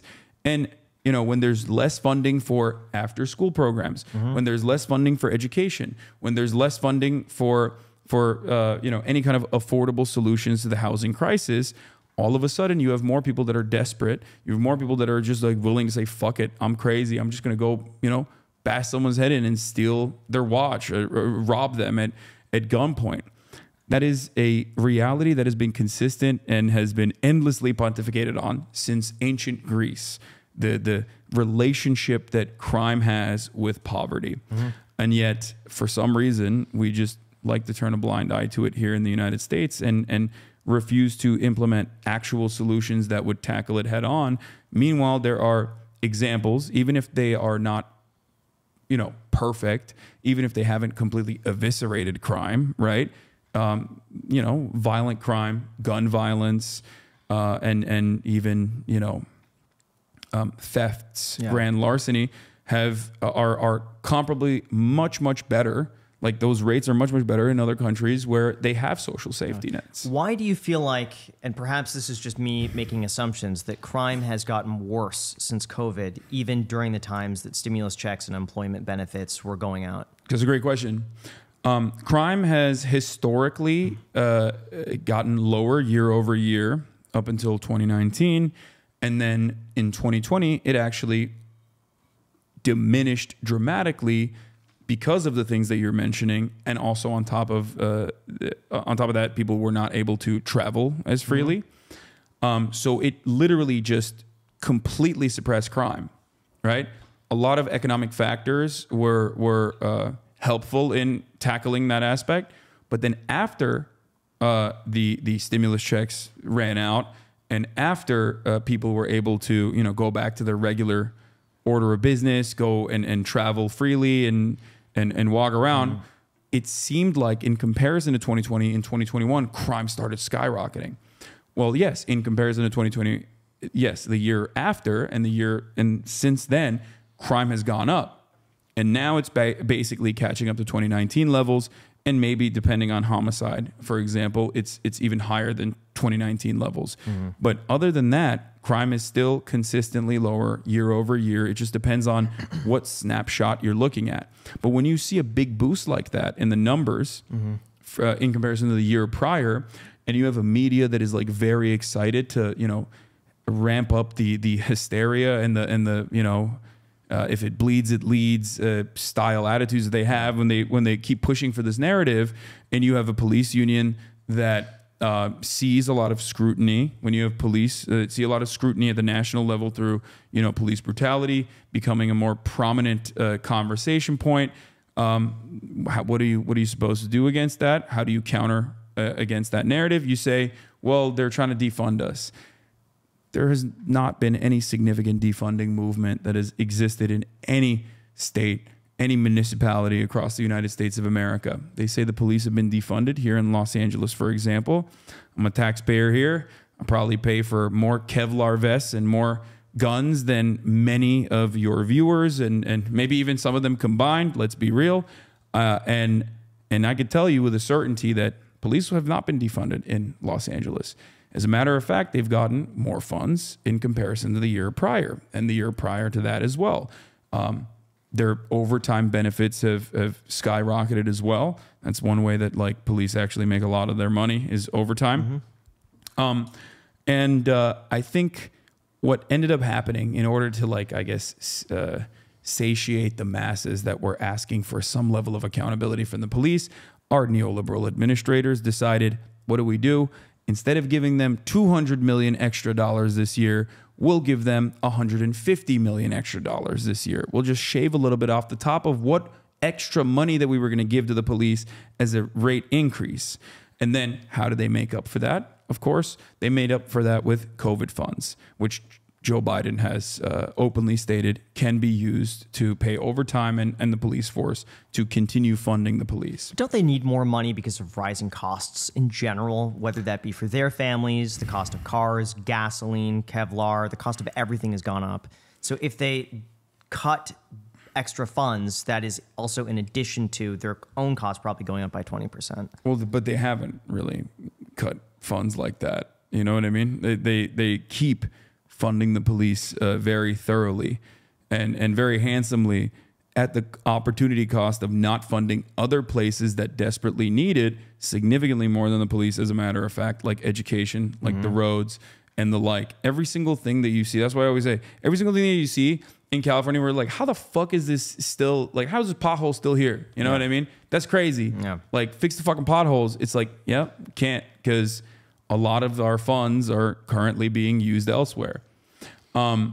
It's like a business. Everything is a business, right? What do? When you have a unlimited money supply, okay, year over year, you're going to find a way to spend it so you can keep asking for it and even ask for more.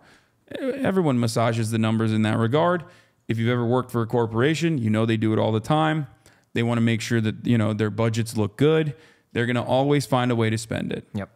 There's never a moment where police go, maybe we should do a little bit of belt tightening. There's never austerity towards police. Yeah. There's only austerity towards education year over year. I feel like that's not a problem with the police. That's just a problem with the whole California system, where if any company, government funded, says, I don't spend this amount of money that I'm given, I'm not going to get more the next year. And I'm going to seem like a failure. If I get $20 million budget, I need to spend the whole thing to be able to get that again. And if I spend 15, well, now I'm going to be limited to 15 the next year. Audit it. Have some fucking number crunchers in there. Go, no, not anymore. We're not doing this. I think we should do that. I think that would be great. Yeah. I'm in favor of implementing efficiency protocols and eliminating redundancy. Me too. As vicious as like a Bain Capital guy or a McKinsey consultant when it comes to something that is as expansive and not yielding the results that it's supposed to, like the police force. Yeah. What would you decriminalize if you were to say one thing that should not be enforced the way it is? I think, if anything, decriminalization is a tricky subject to discuss, because I think that decriminalization without anything else is just like you're not doing anything. You know what I mean? If you're decriminalizing a certain thing, you also have to have preventative mechanisms put in place. Decriminalization of drugs, for example, is profoundly successful in the nation of Portugal, right? But what did they do? They didn't just decriminalize drug usage, right? They also, on top of that, created systems that they implemented immediately, like that eliminated needle sharing, that basically offered up rehabilitation opportunities for people who were, regular substance abusers. And that was profoundly successful in cutting back both the usage and drug consumption in general, but it was also profoundly successful in cutting back on, secondary complications that come from needle sharing, like AIDS and hepatitis C and the like. Like a lot of transmittable diseases that people get. And people were able to go to rehab. If you consider drug usage, for example, to be just a criminal act, and if your only solution to drugs is, you know, the police force and jailing, then you arrive at the problem that we have with the war on drugs, where the drugs still won, and the remnants of that still exist. Think about it like the way we treat rich people. Like, when a rich person has a substance abuse problem, they don't see the worst impacts. They don't get fucking thrown in jail for the most part, or brutalized by police. They go to rehab. And in a lot of instances, it might not even be successful, but in plenty of instances it is. It's just a more ethical way of dealing with it, and also a more successful way of dealing with it if you look to other countries that have implemented similar processes. So that's one area that I would decriminalize. Another one that I would decriminalize is sex work, for sure. Again. Yeah, I'd agree with both of those. Yeah. Why don't you think they've decriminalized sex work? Wouldn't that legitimize the industry, prevent a lot of sex trafficking, make sure that people are safer? Yeah, if they're gonna absolutely. engage in that? Why do you think we've not done that? Do you think it's more of like a moral, religious? America's very puritanical, and oftentimes we engage in like nonsensical acts, like even if the majority of the public doesn't agree with it. Not saying that like the public loves sex work or anything, but the greatest example that comes to mind is abortion. You know what I mean? It was such an insane thing to do. And you still have places like Kentucky where, it's a ballot measure where they're like, we are going to codify abortion protections. And then the people overwhelmingly vote for that, right? That's the most democracy you can get. A ballot measure is the most direct democracy, right? You go in, you say, no, I want to protect abortions, and you fucking press the button, or you fill it in. And Kentucky overwhelmingly voted in favor of codifying and protecting abortions.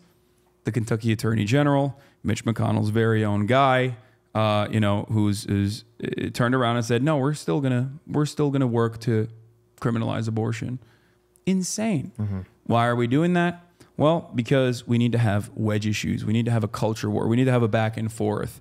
Even if there is no such back and forth, and the overwhelming majority of people think it's like completely unjustifiable to criminalize abortion and allow women to have bodily autonomy and not have the government interfere with a medical procedure. But it doesn't matter, because it gets the base riled up. It gets a very viable constituency that the Republican Party needs to hold on to, riled up, and go out and vote for it. So that's why they have to keep doing it over and over again. And sex work is not all that different. It's something that a lot of people both engage in or consume. And there's a sense of shame surrounding it because of our puritanical attitudes. And people don't usually care about it. They just have apathy for the most part. So it's a very easy group of people to tackle, especially when, this is an industry, like you also correctly pointed out, where sex trafficking happens, right? Exploitation, grooming, and the like, or rape happens in this industry, just like it happens in every other industry. But, decoupling that from sex work, which is done consensually amongst adults, is very, very important. But instead, there's a deliberate effort by, super conservative, ultra Christian fundamentalists to never separate the two, to make sure that there's a conflation so that they can consistently say, what, you want sex crimes to continue? You want sex trafficking to continue? We need to destroy sex work in its entirety. It's every single time there is coercion happening, every single time that there is, a crime happening, anytime there's any kind of pornographic material being shot. What are some personal values that you hold that is not also held by the political party that you associate with? I mean, there's a lot. Pretty much everything I hold on to, I don't think the Democratic Party genuinely cares about. They claim to care about it, but I don't think they care about any of it. So I would say almost all of what I believe in the Democratic Party is not in support of. What do you think the Democratic Party is doing right, and what do you think that they're doing wrong? And then can you also do that for the Republican Party? Yeah, they're doing everything wrong. They're not doing anything right. The Democratic Party we're talking about. Okay. Yes, they're doing everything wrong. They basically play the role of a bottleneck for like any kind of genuine progressive momentum. They don't offer nearly enough labor protections, like at all. They have not refunded the NLRB after Donald Trump, defunded it. I mean, there are notable exceptions to this, but overall, the party view and the party attitude towards like even increasing the minimum wage or things like that could technically be done through budget reconciliation never came down to it because they looked at the first tiny marginal hurdle and said, oh, we can't do it because the Senate parliamentarian said we can't do it. And it's like fucking bullshit. Like, if you get down to the thick of it or the weeds of it, when you look at all of these structural hurdles, the Republican Party eviscerates them regularly. Okay, they routinely will say, "Fuck precedent. I don't give a shit. We're going to do it." I mean, look no further than the Federalist Society, from its development to its inception to all the way to now, where they have been able to dismantle abortion protections in the Supreme Court. That took it was 40 years long effort, but it was successful. They don't give a shit about what the impacts of this might be on the ground. So I think in many respects, the Republican Party does a very good job of, one, creating culture wars to fight and setting the terms of that battle, and then two, implementing measures that make it feel like they're actually successful and that they're giving something to their audiences, that they're giving something to their constituencies. Whereas the Democratic Party constantly is in a state of panic and defense, but that defense, whenever they're in positions of power, never actually comes to fruition, and they just kind of let a lot of it slide, let a lot of it go. So as far as that goes, I think whether it be environmental protections, I was going to call him Joe Brandon because that's what I do on stream all the time. Joe Biden. Joe Biden talks a big game about environmental protection, but then offers, a litany of pipelines to open up. No such genuine effort to like take away subsidies in the fossil fuel industry and like refocusing our efforts to become competitive against China in the field of like renewable energy is ever truly made, because the oil industry has America in a stranglehold. They can do whatever the fuck they want. But under the Obama administration, the Democratic Party had a supermajority in the Senate when they were trying to implement ACA. And then a senator died. He was replaced by, what's his name? Oh, this is the worst. Okay, well, I can't figure it out. There was one senator whose name is literally, I'm blanking out on right now. It's very frustrating, who played the role of the one guy who was not going to vote for it. And that's why the Democrats had to set up a litany of compromises and couldn't go far enough. But the reality is that as a unit, as a whole, they do not want to make genuine system-breaking changes that they advocate for, that I consider to be a necessity, because they're still funded by the same corporate benefactors for the most part. So you're of the mindset that there are like this small group of elites that basically run everything to a certain extent. I mean, if you consider that to be capital owners in general, then yes, I do. I think that this country was built by capital owners for capital owners. This entire system of governance is built for corporate owners to get whatever they want, whatever their desires are. And it's not even like individual. Like it's more so the structure itself benefits those who are wealthy, whether it be tax incentives when you're richer. And I see it in my personal experience as someone who made $21,000 my first year of employment to now. Like I see the many different opportunities where like it is significantly cheaper to be wealthy than it is to be broke. It is much more expensive to be broke. But don't you feel like that also gives you opportunity of upward mobility, no matter where you start from?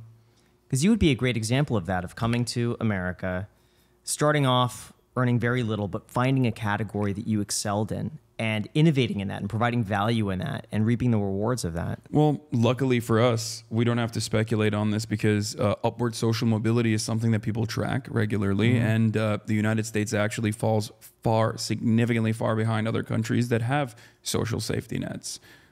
Every European social democracy absolutely destroys the United States on upward social mobility. Because when you don't have access to amenities, you are shutting off a massive talent pool of people that might be unimaginably creative, but they never get a chance to even express that because they don't have the economic freedom to do so. But then if that's the case, why wouldn't like rich kids predominantly produce more than people growing up in poverty? Because from what I've seen, just anecdotally, people who grew up poor without a lot of money or resources often have a drive that people with resources don't utilize or appreciate. I think that probably comes from having so much security that your drive is diminished. Like, I think you see a similar thing with immigrants that are coming into this country, especially. By the third generation, full assimilation has happened, and test results go down. You've become a full-blown American. You don't have that same motivation of like working super hard.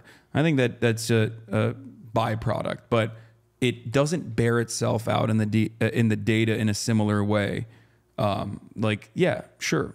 Super wealthy people and their children oftentimes are fucking fail sons. It's a very common thing that you see. Now, of course, they're fail sons, but they still end up making their way through society in a way that like a poor person's child would never be able to. You know what I mean? Like they're still, George W. Bush was the president. He is the ultimate fail son. You know what I mean? He got to the fucking tippy top. Donald Trump was a major fail son. Every business that he got into, he fucked up. Every single one. His father, Fred Trump, famously had to consistently keep loaning him money for his casino operations in Atlantic City over and over again. And then he still ended up defaulting it because there were measures set in place for the wealthy to never truly fail, right? And if you take advantage of that, you can become president one day. So, as far as the data goes, it certainly shows that, sure, there might be fail sons who are abject failures ultimately that come from like really wealthy backgrounds.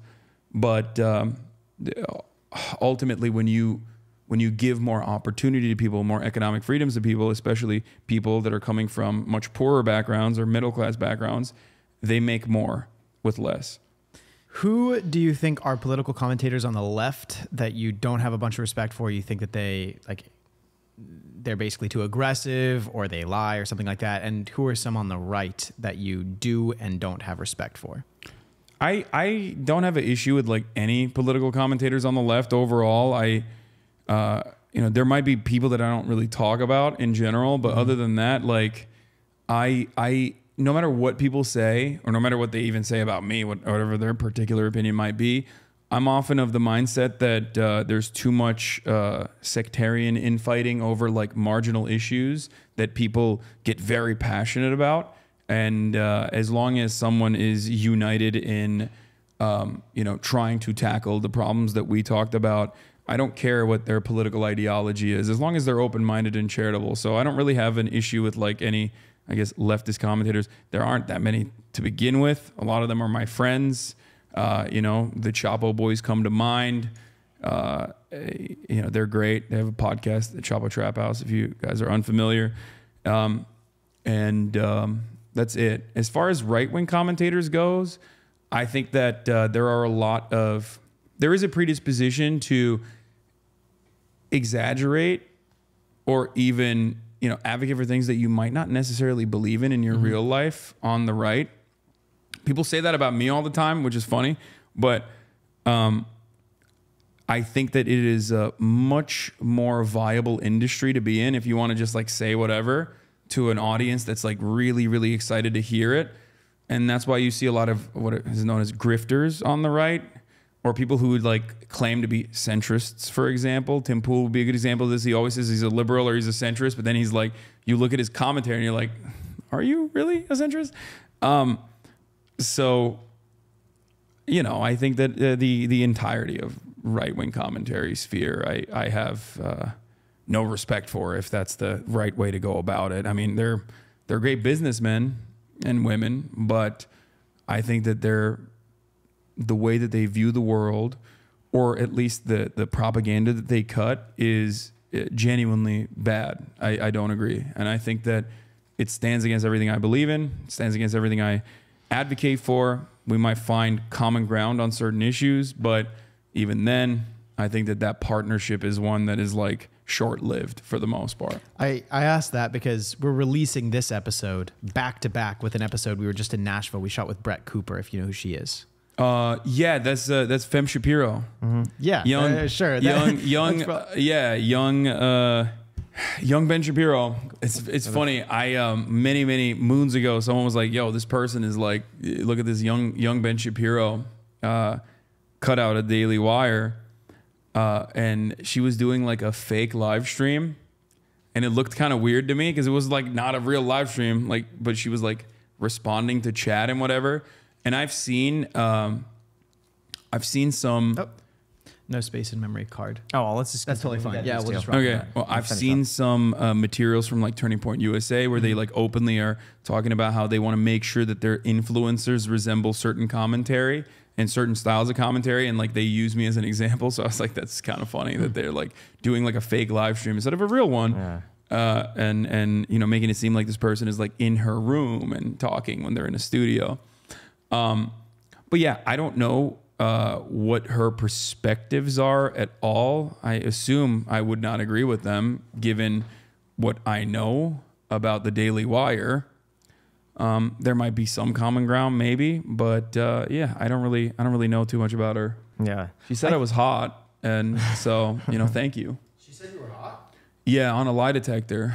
No, really. Yeah, they were doing like a lie detector test. I saw the clip, and you know, so thanks. Our goal is really not to take a side, but to hear both perspectives and let the audience come to their own decision and be like 100% respectful to every person that comes on the show and hear out other opinions that are, you know, even if they're not our own, but we give them a chance and we listen to them and hear them out.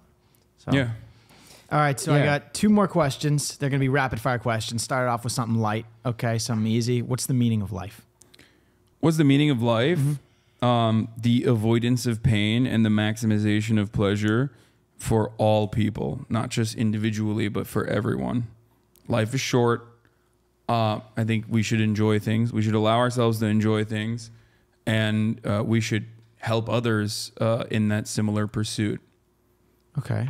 And But then of course, I'm not saying like fucking eat donuts every goddamn day and become a schlub. I get a lot think of that, pleasure from that, though, man. well, true, but having said that, being healthy is also very pleasurable, and it will allow you more opportunities to seek pleasures on top of that. So you're Okay. not cutting your life off, you know? Finally, if you were to become president, what would you do?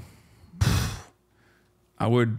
Yeah, that's a rapid fire question. That's not Rapid a rapid fire, fire. man. Rapid fire. Quick. There's a lot. There's a lot I would do. I don't think the president has all that much power against the like pre-existing and like very well defined, almost fossilized institutional rules and regulations. But I guess one of the things that I would try to do is make it much easier for workplaces to unionize and, you know, develop workers' councils at least, so that the working class can get at least some percentage of the profits that they generate back. Because I always say it's not about being left, it's not about being right, it's about what's fair. And I think that you know, collective action in that regard opens up the opportunity to at least advocate for fairness in the workplace. Thank you so much for coming on the podcast, Hasan. This has been absolutely incredible. Thanks for It really having me. means a lot that you came over here. I know. I really appreciate it. Not streaming, too, to come on here. It's an honor. Dude, thank Yeah. you, man. Well, no problem. I really enjoyed this. I like going in front of different audiences, you know? I appreciate it. So thank you guys so much for watching. And Until next time. next time. Nice. Thank you for this, man. I really enjoyed that.